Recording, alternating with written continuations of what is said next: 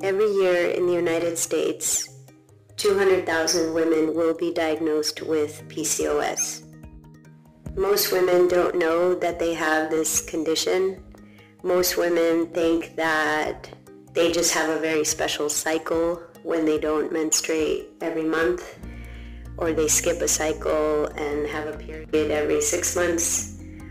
A lot of my patients are dismissed by many doctors and told that that is just their normal. And in reality, over years of not having a period, they don't even realize that they're setting themselves up for endometrial cancer.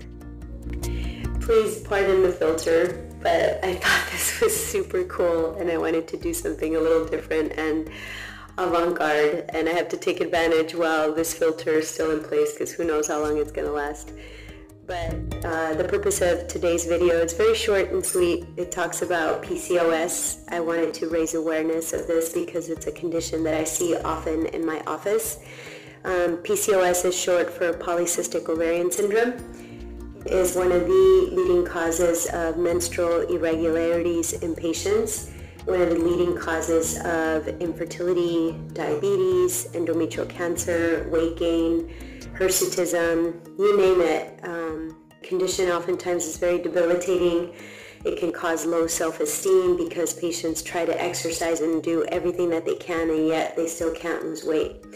This video shows a patient of mine that I helped her get pregnant. She has type 1 diabetes and also had PCOS. We helped her ovulate by giving her a medication called Clomid. We did an insemination and she had a successful pregnancy. So today we're going to be doing an insemination. Most of you probably are not familiar with what that is, but basically whenever a patient is struggling with fertility, one of the things that we can do is we can actually isolate a sample of the sperm, like super concentrated, take out all of the bad stuff that we don't want in there, and then they consolidate it into this little guy.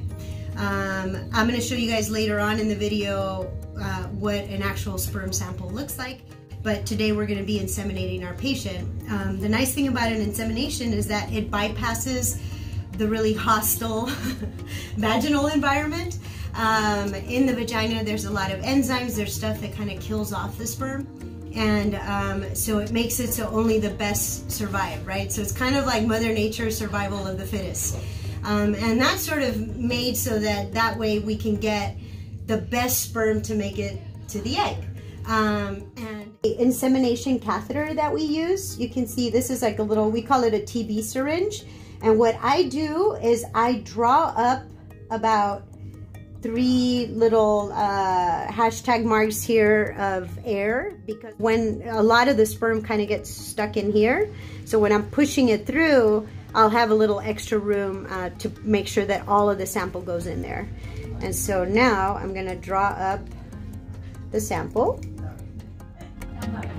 So you guys can see it's, and I just leave a tiny bit for our slide. We don't need that much. And then once we have the sample, you can see it's right here in our little catheter. This is gonna go into the cervix, and then I just gently push the plunger. I always offer push the plunger. I always offer the partners to see if they want to do it. If they don't want to do it, then I'll just do it myself. And I'm gonna be just using the speculum so that I can see her cervix. And she just told me that she feels very lubricated. That's actually a really good sign. That's an indicator of ovulation as well. And so what I'm gonna do is I'm just gonna take a look at her cervix, which she definitely has ovulatory fluid in here, which is good. And then what I'm gonna do is then I get the little catheter here with the sperm, and I just gently, I'm gonna put this into her cervix. And it's going in very easily. And now I'm going to inject. And out of respect for the patient, I'm not showing this area, but you guys can imagine what's happening down here. Injected the sperm into her cervical canal and into her uterus. And so we're gonna set a timer.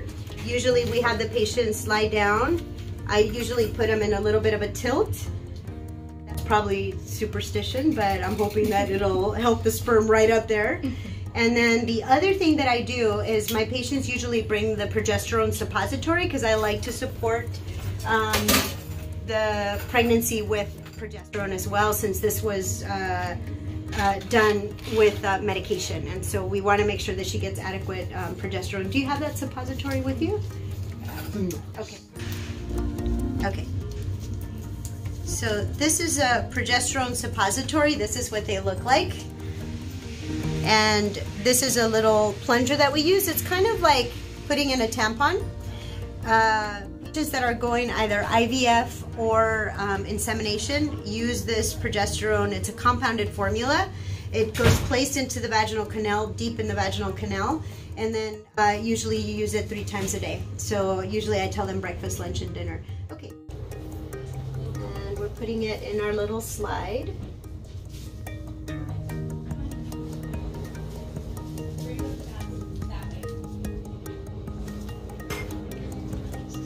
If I can get it in view here.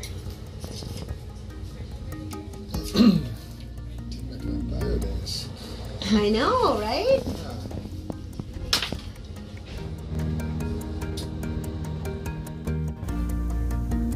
There's the sperm.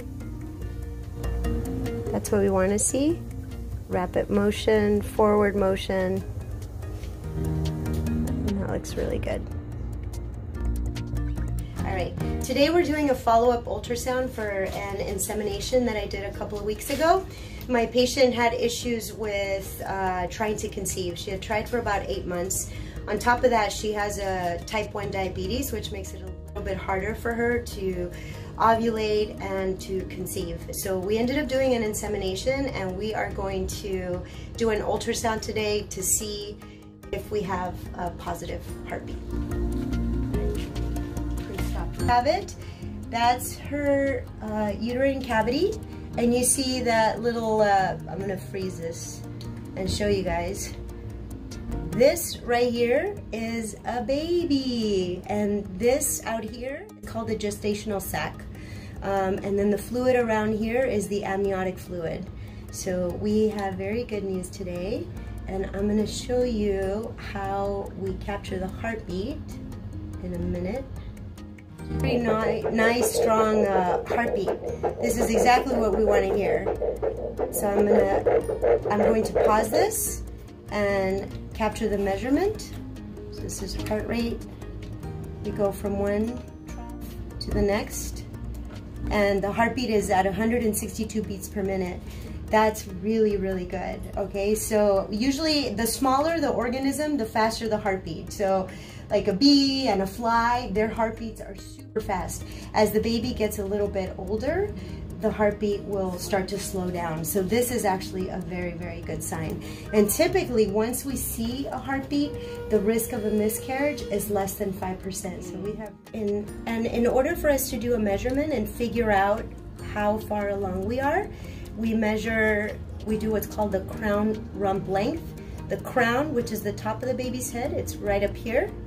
And then the rump, which would be the bottom, is right down here. So she's actually measuring out to 8 weeks and 1 day, which is very consistent with our insemination date. This is really good. So we've got very, very good news today. And this is very unusual, by the way, guys. We only did 1 insemination for her, and it worked on the first try. It doesn't typically work that, so we got very, very lucky. I've had some patients I've had to do 5 or 6 inseminations, and we're very lucky. So congratulations. Perfect.